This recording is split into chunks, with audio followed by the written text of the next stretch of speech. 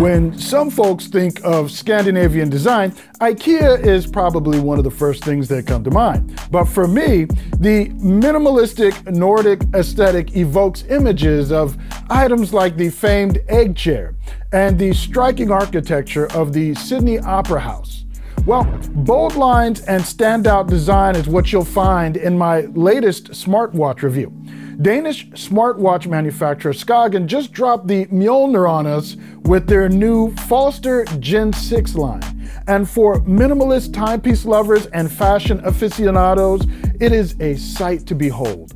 The device falls under the Fossil Group umbrella and internally is very similar to the Falster Gen 6, which I briefly talked about in a previous review here on the channel. Today, we'll dive deeper into what the Falster and the Fossil Group have to offer. Gear was sleep! You know, I get mistaken for the descendant of a Viking all the time. I figure it's the beard and all the images of what Viking gods look like in pop culture. Sorry about that. But when you look at the Skagen Falster, you definitely won't be mistaking this timepiece for any other smartwatch currently on the market. Though there is a bit of similarity to the Moto 360, upon closer inspection, the differences are abundantly clear. The round, one-piece bezel-less body gives you two customizable push buttons with a rotating home button between them. The watch's lugs are sleek and have an artistic flair to them as opposed to a thick, rugged-looking build. More like something you'd wear with a tux or gown than on the mountaintop. Though, with its specs, it should be equally at home there as well. The Falster is available in a few different colors with a few different strap combinations. 20mm is the order of the day for lug sizing. On their site, you'll see charcoal and black case colors in addition to the striking silver tone stainless steel mesh variant I've had in the lab for a few weeks for a review. I have to say, I am quite enamored if you couldn't already tell. The body of the Falster is a conscientious choice in creating a look accessible for a broad audience with its 41mm stainless steel case, which gives the watch a good solid heft without feeling unnecessarily heavy. 41mm places it in between some of Fossil Group's other watch body sizes in its Gen 6 lineup. Those two pushers I mentioned previously can be customized, and the crown in the middle, which is a pusher, also rotates, so you can access your apps and then scroll through that list. You can also use that scroll wheel to navigate through most apps on the watch as well. Of course, the regular swiping through the interface works for navigation. My only complaint, which will be solved soon, according to my colleague Derek Lee, is that you can't rotate the watch so those buttons are pointing toward your body instead of your wrist.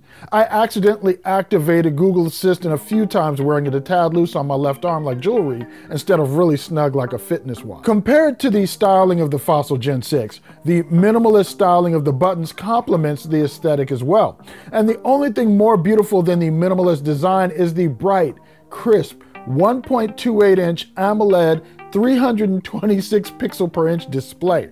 Can we take a moment here to appreciate just how sharp this display is?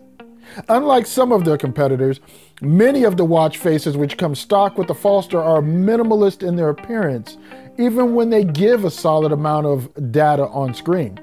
Usually I find my favorite watch face pretty quickly when I'm reviewing a device, but this display is so gorgeous and these watch faces designed so well to fit the Falster's aesthetic that I've had a hard time choosing. I even customized the colors of the digital foreface to match the yellow and red of the DC Comics villain Reverse Flash. Or is that Zoom? Only time can tell. Hashtag nerd jokes. And let's zoom in on the internals of this beautiful timepiece. Why do I care about that, Tshaka, you ask? Well, because this Gen 6 device has Snapdragon's 4100 Plus processor in it, which means that it's eligible for Wear OS 3 update at some point this year. When, you ask? No date has been given yet. That new processor also means the Falster is more efficient with better battery life than previous gen devices. Internally, you're also going to get 8 gigabytes of storage and 1 gigabyte of memory. You'll need that storage because even though this watch isn't rocking Wear OS 3 yet, you can download music to it from either YouTube Music or Spotify with the premium subscription. Rounding out the spate of sensors internally is the addition of a new SpO2 sensor, which is great to have given today's precarious pandemic goings-on. So, what is it like to actually use this watch? Well, even with Heimdall's eyes, I couldn't see this coming. Generally, I love using my fitness watches for everything in my life, from connecting with my voice assistant to setting timers and reminders, occasionally taking a call from my wrist if my hands are full and I can't reach for my phone, and tracking my workouts and casual exercise, things like going for a walk with the dog. It was the last one I found myself not wanting to do as much here. The watch is so pretty. It feels like my Sunday driver, that car, that prized possession that you only take out for those lazy, meandering weekend road trips or special occasions. We all have one of those, right? Though it handles just fine, I was just concerned with bumping the display or marring the body somehow, despite the fact that stainless steel is quite durable. Given my aversion here, it's quite fitting that though Fossil has added their own fitness software, it and Google Fit are fairly basic when compared to some competitors. But in this case, that actually works. This isn't a watch I want to wear for a hit or rope climbs. I want to wear it to the Met Gala or date night when I'm trying to wine and dine the missus and, look my most dashing, kind of like I do now. Just know that if you do want to actually go dashing around the local track or track your sleep, you'll still be able to get that done, and you'll still get some nice graphs and data to track your progress.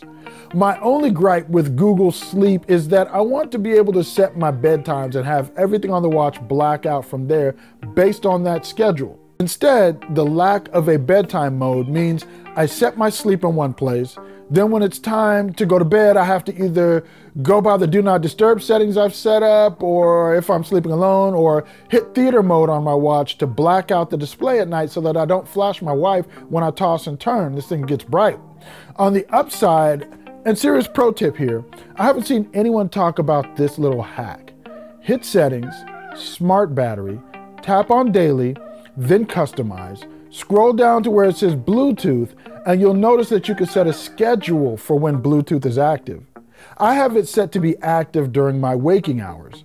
This saves battery life because once you configure it, the watch only syncs with your phone during that scheduled time.